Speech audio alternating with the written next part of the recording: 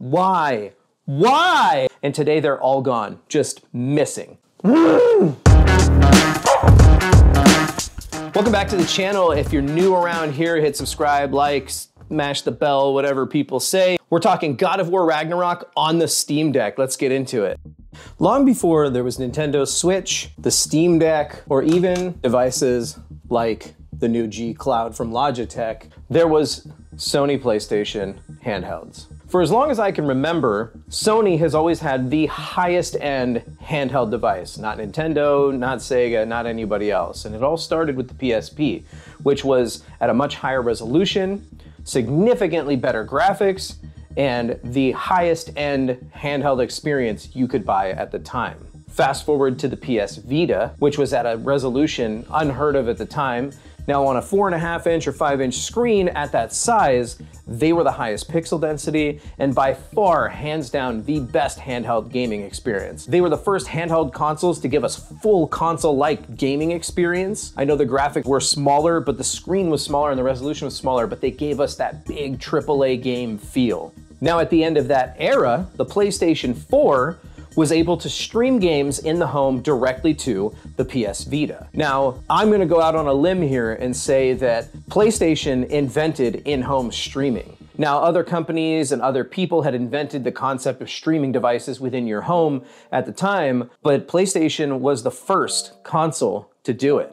Now, this is called PS Remote Play, and to date, PS Remote Play is by far the best of all the streaming program, software, or game streaming services that I've ever used. It has the lowest perceived latency, it has the best input lag, it seems to be absolutely flawless in comparison to Steam Link and GeForce Now and xCloud and all these other streaming services. I would even go so far as to say it dumps all over the Xbox in-home streaming as well. I just don't think these other companies have quite figured it out. And since Sony has been doing it for so long, I mean, if we go back to mid-cycle of the PS4, they launched something called PS Now, which was actually the original GeForce Now or the original streaming Stadia, whatever you want to call it.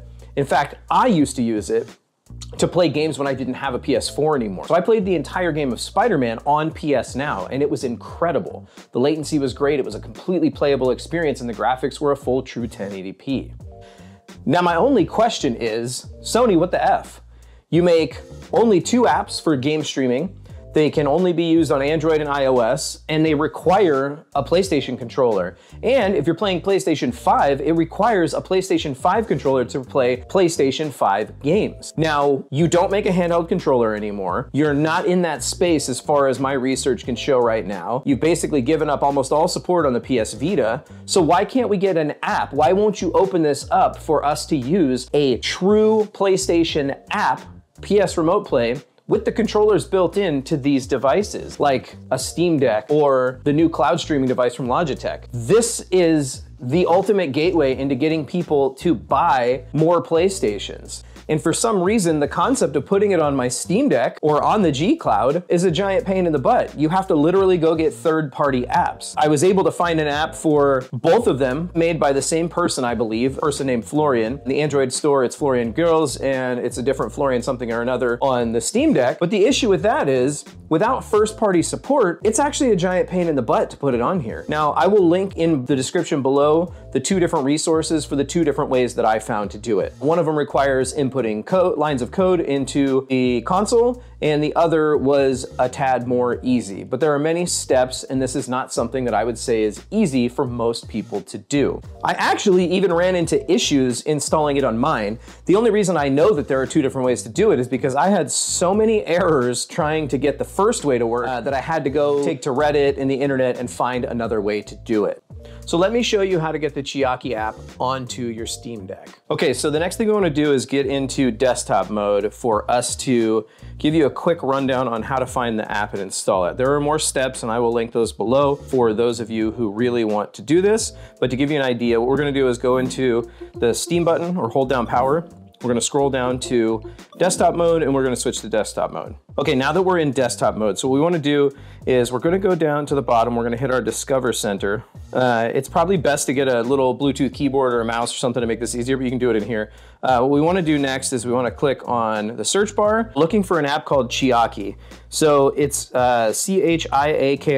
It's got this cool little yellow and blue logo and you'll recognize it right away. What we're gonna do is we're gonna hit install. Now this is gonna install the actual base app. And there are more steps to do in here, but first I want to show you how to add it as a non-Steam game. So what we're going to do is we're going to go into our regular Steam desktop version. And once we're in the Steam desktop version, what we want to do is we want to hit games at the very top, and we're going to hit add a non-Steam game to my library. This is going to pull up all the games that are installed that are not currently in your library on Steam. We're going to scroll right down to Chiaki. We're going to check that box and we're going to hit add selected programs. Now, most of the easiest stuff is over. Like I said, there's a link in the description below. Please go check it out and you can see these other videos I've linked below if you want instructions on how to actually do it. Then what we're gonna do is once we've done those extra steps, we are going to click on return to game mode. So once we launch the Chiaki app, you're gonna see the PlayStation's ready to play. So let's go over a couple of best practices. One, you wanna leave your PlayStation in rest mode. So that's gonna be the enter rest mode when you hit power. So we're gonna turn this off. So now when we load up the Chiaki app, you're gonna see the PlayStation that shows up within your house is gonna say state standby. We're gonna double click on it with our touchscreen and a pop-up's gonna pop up and it's gonna say this console is currently in standby mode. Should we send a wake-up packet instead of trying to connect immediately? We're gonna hit yes. And what it's gonna do is say wake-up packet sent, you'll hear the beep, and now whatever room in the house you're in, you can remote turn on the PlayStation in the first place directly from your Steam Deck. Super cool, absolutely love that. Another key tip to making this in-home streaming or PS Remote Play work flawlessly is that you need to make sure that whatever room your router or modem is in is where your PlayStation is. The most important thing, hands down, about in-home game streaming, whether it's on your Xbox, Steam, or your PS5, is always going to be a direct connection to the internet via Ethernet, as you can see here. Once you have connected it directly to the internet, you will now be setting yourself up for the most successful wireless experience for your Steam Deck. Why? Why? Oh, God. So I'm trying to film this video and I went into the controller settings and I went into the community layouts and there aren't any. They're just gone.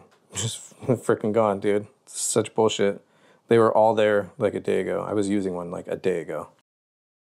All right, so let's go over a small tutorial on how to edit the layout of your Steam Deck controller to become a PlayStation 5 controller, because I searched online. I spent about the last 45 minutes trying to figure out what happened with these community layouts. I can't find a Reddit post, can't find anything on Steam. So I guess we're just SOL. I wanna make sure that you know how to program your Steam Deck touchpads to become the PS button and the missing trackpad button. The process is actually quite easy. What we're gonna do is grab our Steam Deck. We're gonna go into the game. You're gonna hit the Steam button. You're gonna go over to controller settings. And when you pop into controller settings, it's gonna show you the current layout. We wanna change that layout to gamepad with mouse trackpad. Once we've done that, we're gonna hit back. We're gonna go into edit layout. It should be one over to the right from view layout. We're gonna hit edit layout. We are then going to go down to trackpads and we're gonna go to right trackpad behavior. We're gonna click on the drop down. We're gonna scroll all the way down to single button. We're gonna select single button. So this is now gonna do one button press. We're then going to do the right click or the R click for the trackpad. And we're gonna go in there and we're gonna go from gamepad and we're gonna hit R1 twice to go over to the keyboard. And we're gonna go down to the keyboard, and for the right trackpad, we're going to select T for touchpad or touch click or touch whatever it's called on the PlayStation controls. Then we're gonna scroll down a couple more. We're gonna go to left trackpad behavior. We're gonna hit single button again. And then we will scroll down to the L click. And what we're gonna do is we're gonna go back to that same keyboard section. And what we want to choose is escape. Escape is going to be what we want the left trackpad to do. And we'll see that once it rolls in, Bob's your uncle. So we can go over to God of War. You can see that I'm playing it with my hands. I can change things. And you'll see the latency using this as an actual extra controller. So let's say you've gotten used to your Steam controller and you love it. You can literally use this as the controller and it's actually just as good as using the Bluetooth controller from any, latency that I can tell. And we're playing. So you can see that I'm playing. We can show a little bit of latency here if you want, but the app works flawlessly. I got my left touch menu that we programmed earlier. Put that away. I got my right touch menu that we programmed earlier. So I now have access to every button. Look works, movement works, triggers work. It's fantastic. It's just a great experience. The app was done perfectly. It uses the actual APIs directly from Sony. So even though the steps to do it are, in my opinion, a little bit harder than they need to be, I would love for Sony to make a first-party app that we can use in Linux. Other than that, it's fantastic. So that's kind of the rundown of gameplay and how it works. The real question is, what was it like to play God of War Ragnarok handheld? It was fantastic. This game is incredible. The fighting, the combat, in a world where almost every other game that I've played in the last 6 months that's come out either previous to that or is new, including Gotham Knights, they've all felt half-baked. This game has all of the magic of every version of it, including the last one in 2018. It was 100% worth the 4-year wait, and I can't get enough of it. I've been playing it nonstop for 2 days since it came out. I've got about 20 hours into the game already, and the experience has been absolutely seamless. So conclusion, let's talk about the overall experience. The Chiaki app, or the PS Remote Play app for the Steam Deck, is incredible. Latency is fantastic. It uses the API in all things PS Remote Play. It is a little finicky to get set up. Like I said, I will leave resources below for you guys to take care of. And the overall experience is wonderful, but it leaves me wondering, what would it be like if Sony finally decided to give up the reins and let other gaming systems like the Switch, who would never do it, or the Steam Deck be able to as seamlessly get on in game? Now, my biggest issue with the PS Remote Play app is you have to use a PS5 or a PS4 controller. And that's the bummer about it, is that we have to resort to using third-party apps for us to be able to do what we want to do, which is stream our PS5 or PS4 in our house.